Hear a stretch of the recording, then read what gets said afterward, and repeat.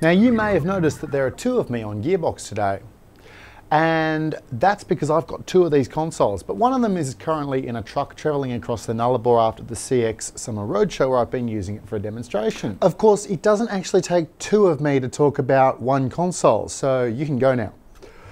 This is, of course, the Hedgehog 4.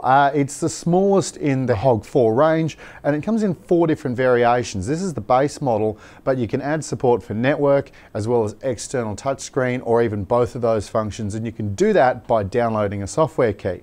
On board, the console has 2 DMX universes output on 5-pin XLR and 4 ARTnet universes over Ethernet.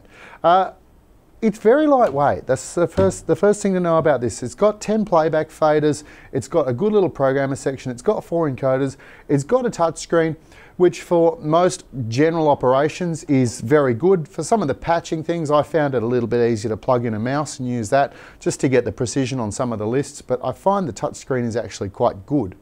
The other thing that I found is quite good is that when I plug this into a whole bunch of very recently released fixtures, it knew how to talk to most of them already.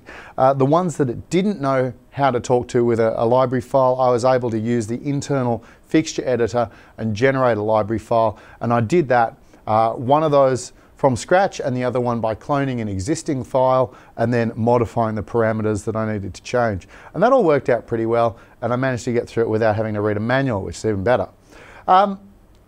Another thing that I really like about this is the fact that because it's not driving a whole lot of screens and stuff, there's not a lot of complicated user interface for the processor to worry about. That means it's very snappy to operate. It's very responsive, and I really like that a lot. So look, that's the Hedgehog 4, compact, great little release. You can use it as a remote for some of the larger Hog consoles, and I think it's a winner.